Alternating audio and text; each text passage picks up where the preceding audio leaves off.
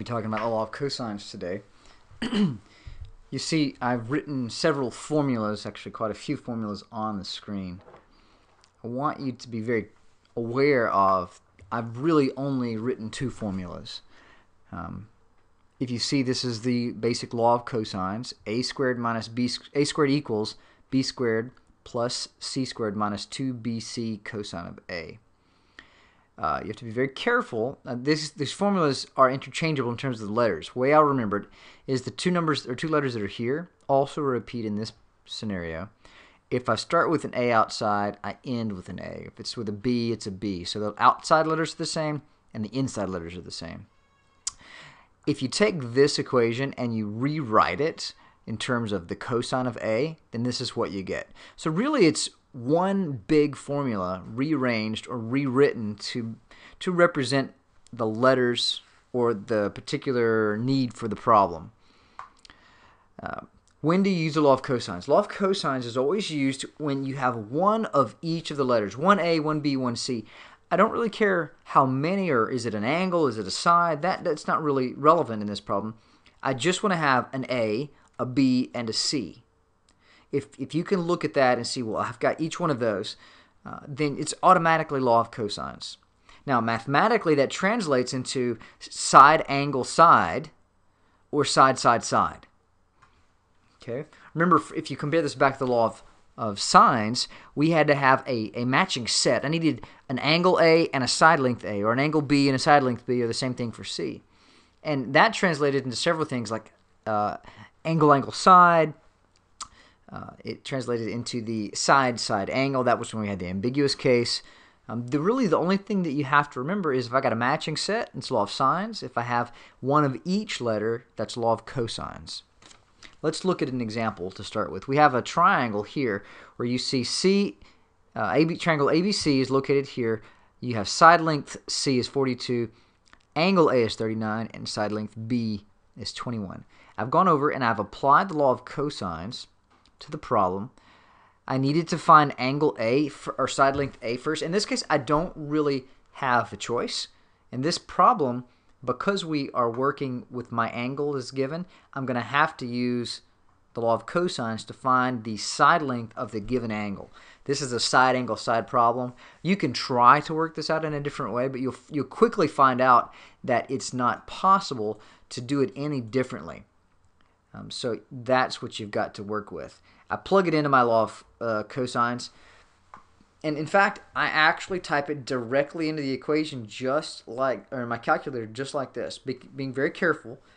I get that answer, that's equal to a squared. I take the square root of both values, and there you go. You've got your a is equal to 28.9. All right, the next step, since I've got all the angles, all the side lengths, I need to find the rest of I need to find at least one angle, and then I can subtract from 180 to find the last angle. So let's work, since I've got 21 already given to me, I'm going to work with that one. Let's find angle B. So I'm going to take the formula right here. I plug all my values in. I've got all the side lengths. Plug it in. I work it out. And I get my B value is equal to 27.2 degrees. And that's here. Now, I could use the law of cosines again, or I could even maybe switch to the law of sines. But be careful when you switch to the law of sines. If you do that, there is a risk of accidentally getting into the ambiguous case without ever realizing it, and you might come out with a triangle that's invalid. And so the way that you can check that is just to add up your angles. Make sure that the angles add to 180. Okay, otherwise you could have a problem, and you may have a triangle that really can't be a triangle. So you see here, I went ahead and finished it out. C is going to be 113.8 degrees, and that finishes up my triangle. The last part of it was to find the area.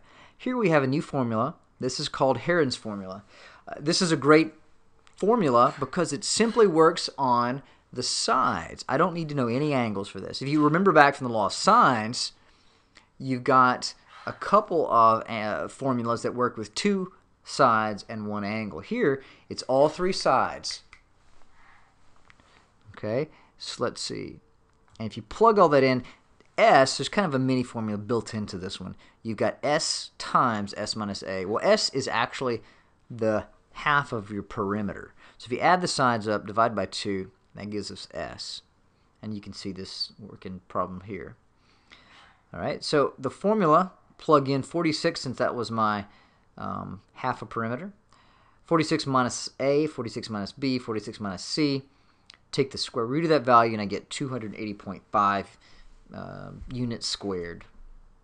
And that's how I work with the basic formulas for law of cosine and sine. This particular example is the side angle side example. Let's look now at the side example. So you've got this triangle. I've been given all 3 sides. So I'm going to have to find 2 angles, and I can subtract from 180 to find the third one. And I've just went with the law of cosines. It's pretty easy to set up. So 9 squared plus 5 squared minus 8 squared over 2 times 9 times 5. Get that value, and I take the inverse cosine, right, of 0.4667. When I do the inverse cosine, oops, that should be not cos of C, but actually C. Okay, so now you can see the correct answer. C equals 62.2. A equals 84.3 degrees. Now, to find the third angle, of course, we add them all together, subtract from 180 to find that my last angle is 33.5 degrees. Going back to our Heron's formula again, to work this out, I do the same thing again, and I get my answer for my area to be 19.9.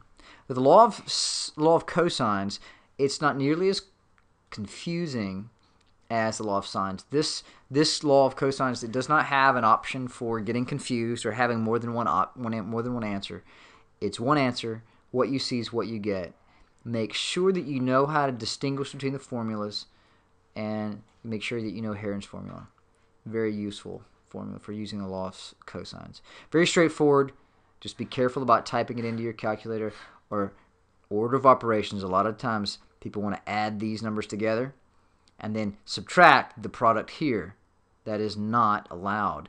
In order to do this one correctly, I have to multiply all of these numbers, 2 times 21 times 42 times cosine of 39.